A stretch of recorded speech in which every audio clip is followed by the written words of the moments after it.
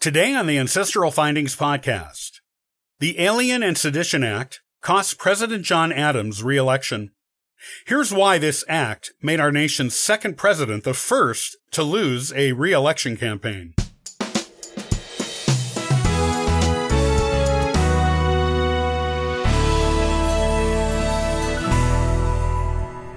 John Adams is known to history as many things: the nation's first vice president, the nation's second president, the most vocal supporter of independence from Great Britain at the Continental Congress, and as the father of our nation's sixth president, John Quincy Adams.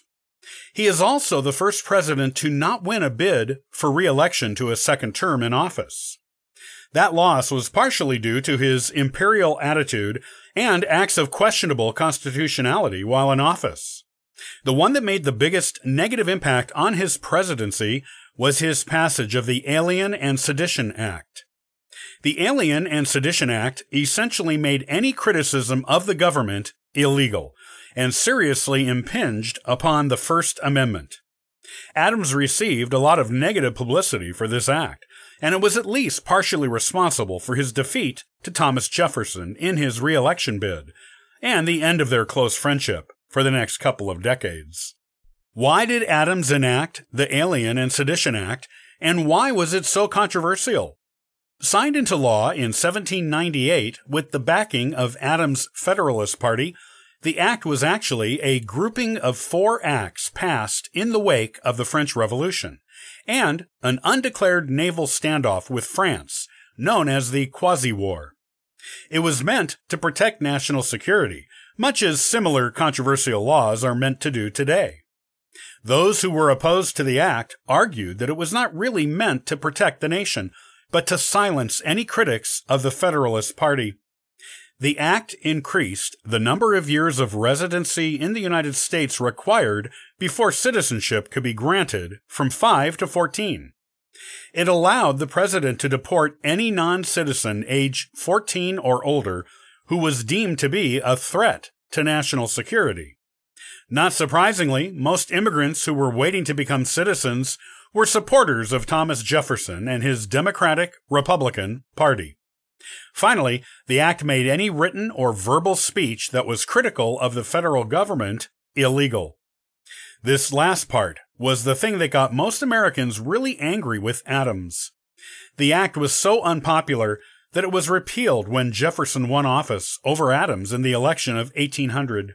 However, the portion of the act that allowed the deportation of people deemed dangerous to the United States was quietly allowed to remain on the books and was used to deport people considered undesirable during World War II.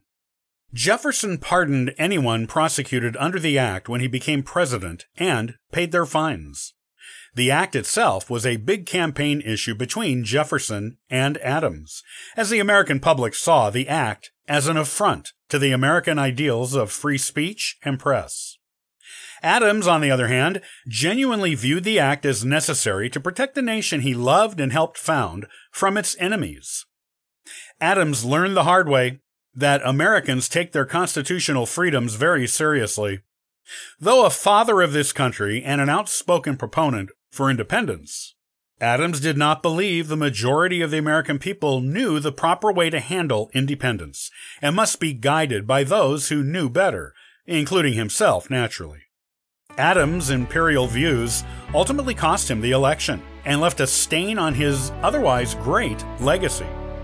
Other presidents have learned from his example, and any tampering with First Amendment rights since then has always been done with much more care and courting of favorable public opinion before being activated.